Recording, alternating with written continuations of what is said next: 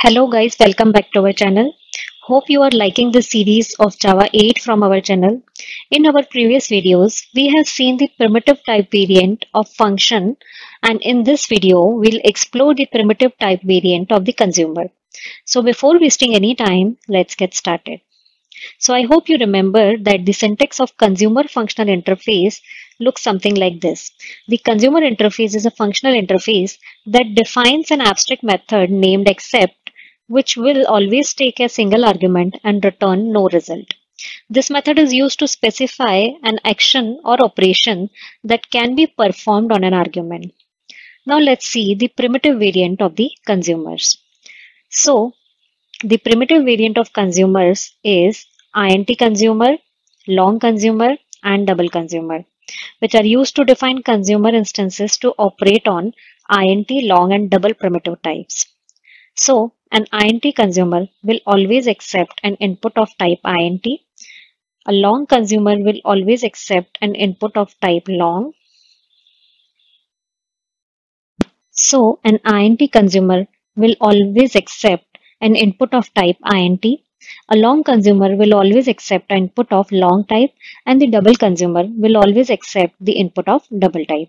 All these interfaces have the same accept method as that of the regular consumer interface, but it takes a primitive type argument and does not return any result.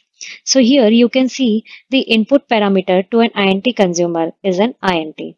For LongConsumer, it is long, and for a DoubleConsumer, it is double.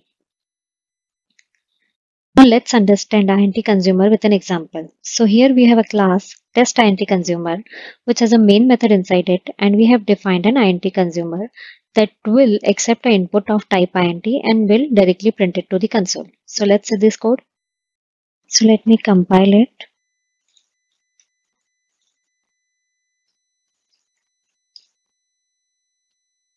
And let me run it. So here you can see the values printed onto the screen. Java 2 provides the primitive variant of by-consumers as well. So the primitive variant of the by-consumers are ObjIntConsumer, ObjLongConsumer, and ObjDoubleConsumer. So here you can see that we have one configurable type of input and the other type of input is the primitive type.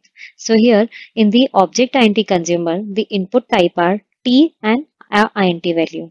Then in the ObjLongConsumer, the input types are T and the long value. And in the ObjDoubleConsumer, the input type are T and the double value. So this was it for today. Today we have covered the primitive variant of the consumer. In our upcoming video, we'll see the primitive variant of the supplier. So I hope you like this video. So do like, share and subscribe to our channel.